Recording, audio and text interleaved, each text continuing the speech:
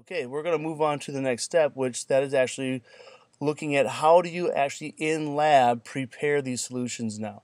You may think it's as easy as go back there, dump a bunch of mass into a beaker, pour the water in, swirl it up, and be done, which will work if you want to get close to the concentration. However, if you need to get that concentration, that molarity very precisely and very accurately done, you need to go through a process called volumetric measuring.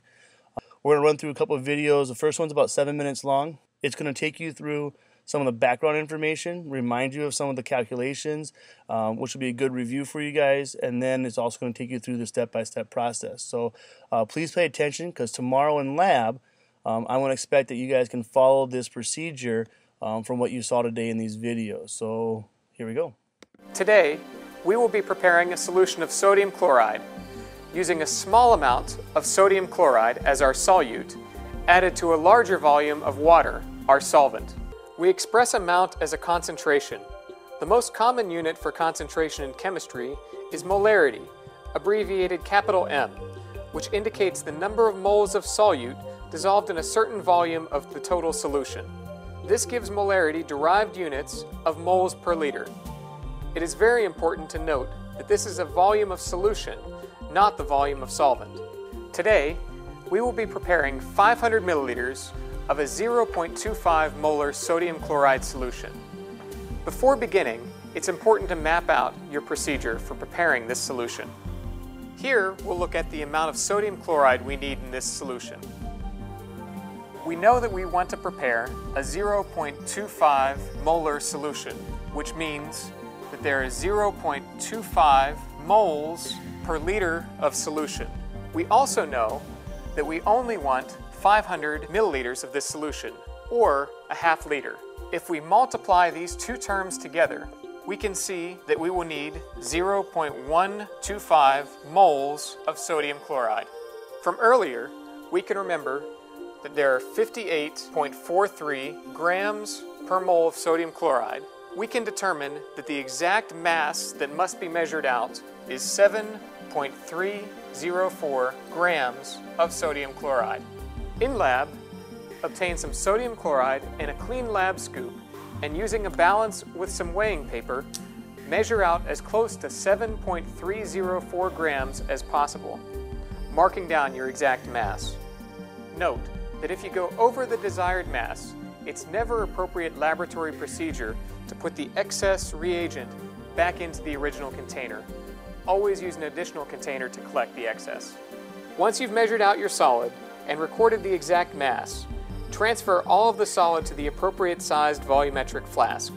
Volumetric flasks are made specifically for this purpose and should be used over other less accurate labware, such as beakers, Erlenmeyer flasks, or graduated cylinders.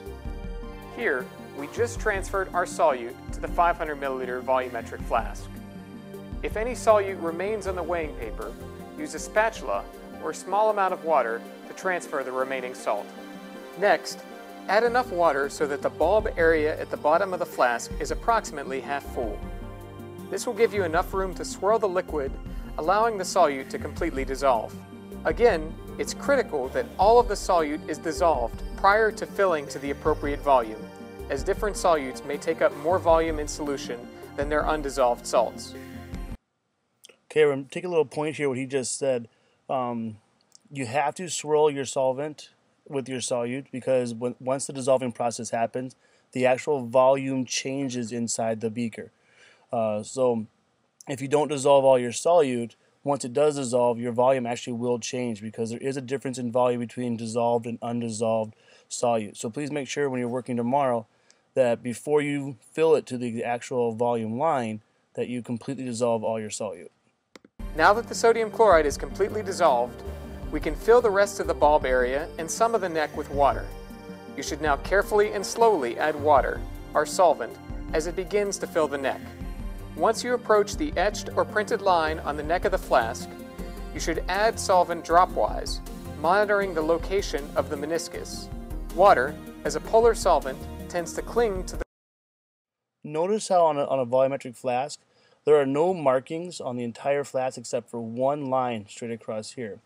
A volumetric flask really is only useful for measuring one very specific volume, and it does so very, very precisely and very accurately.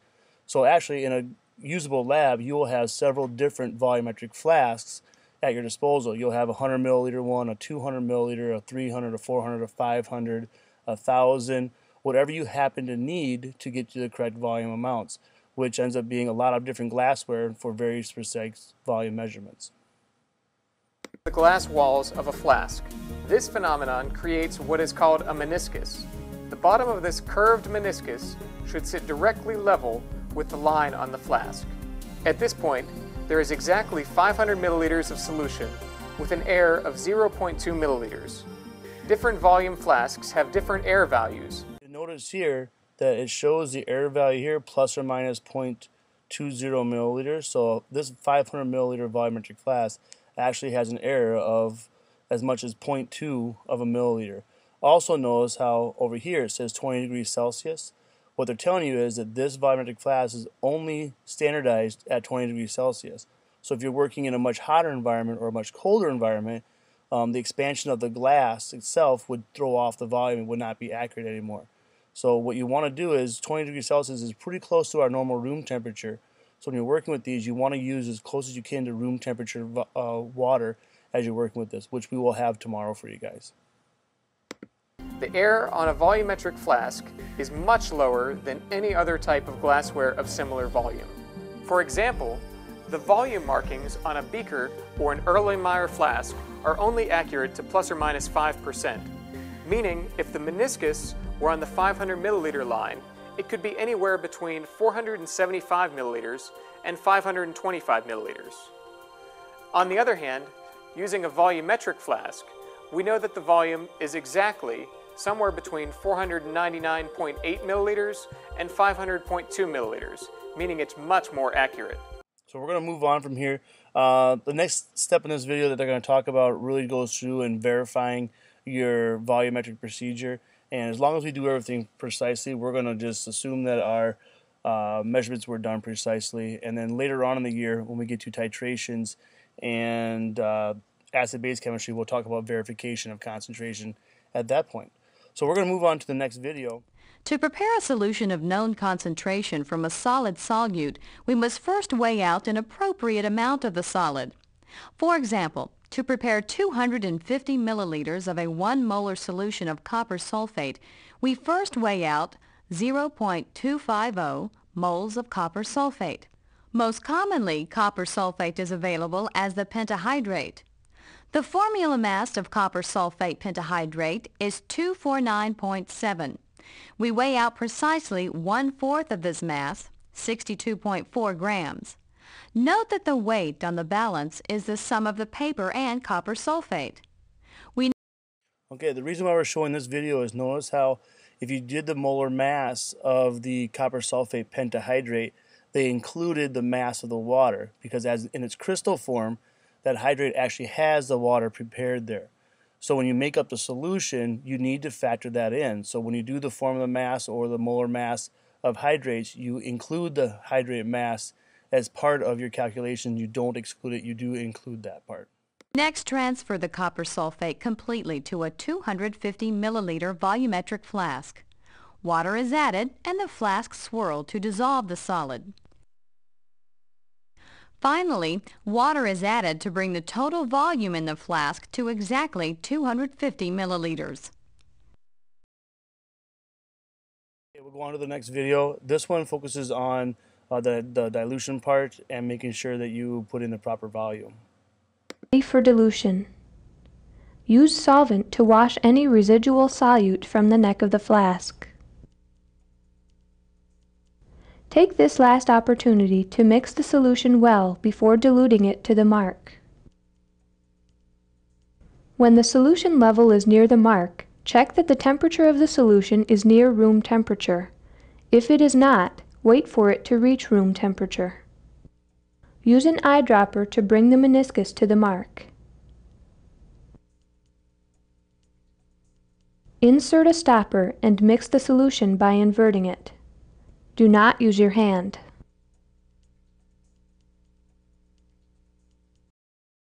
Okay, the last part there about inverting the stopper, if you don't mix after you add that last bit of water, what will happen is in the top side of your solution, you'll actually have a less concentrated form of your solution. It'll be more concentrated towards the bottom. So once you get to the volumetric flask, you want to make sure you do a last set of mixing to get all that solution completely mixed evenly so the concentration is even throughout.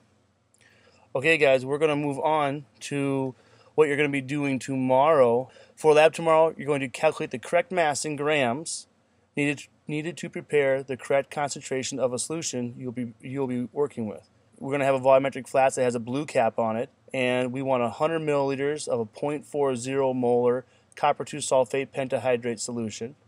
So for both of these solutions, you need to calculate now how many grams of copper 2 sulfate pentahydrate you're going to be putting in.